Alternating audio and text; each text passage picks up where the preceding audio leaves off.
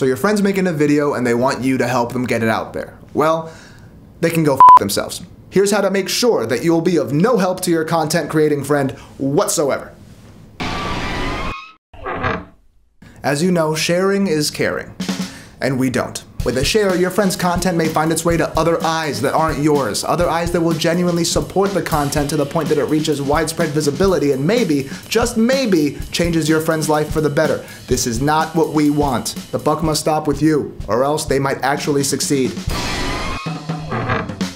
Okay, so hopefully you didn't need to hear step 1 and haven't thought of sharing at all. Good, keep this up. In fact, try your best to not let thought corrupt your way of being unhelpful. Do not put any thought into what your friend's up to. Do not wonder why they're asking people to check out their projects or what they want to do with their life. And for all that is selfish, do not, I repeat, do not think about how something goes viral. The more you don't think, the better. Thinking it over, even if just for a moment, could lead to understanding. And 9 out of 10 psychologists agree that empathy could lead to recurring moments of being helpful. So do not do that. Just stick to clicking like on whatever they post. Liking instead of sharing is perfect because it lets you look like you care without actually doing the thing that would help your friend out. Which, as I hope you haven't been thinking, is what someone would do if they actually cared enough to think about what their friend needs most.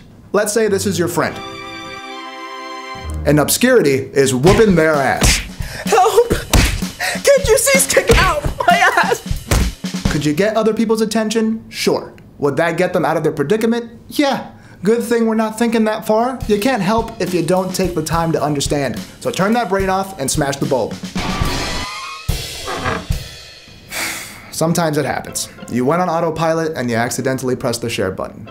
You spread Joe Gene's creativity. Well, don't worry, because all is not lost. You still have the comment part of your post. What you want to do is make sure you tell people that Joe Gene is your friend. Telling someone, check out the song my friend made, is a surefire way to make sure nobody will want to. Do you want to hear your friend's band? No! You want to hear a good band. So don't slip up and do something stupid like typing badass song or can't believe no one's heard of these guys. That has mystery, that's intriguing, it would actually work. Remind people it's your friend. That way the only person checking out their content will be them, and the reflection of their toaster as they cannonball into a bathtub.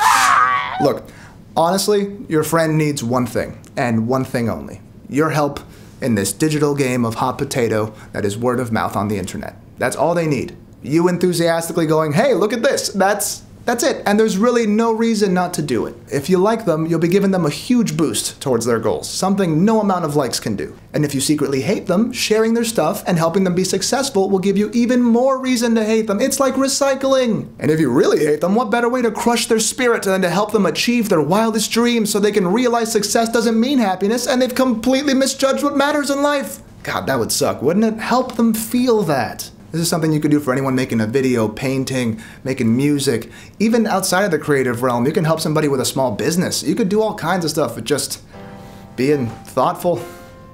Help them. They need you. I need you. No, all right. That's completely misread that. Wow.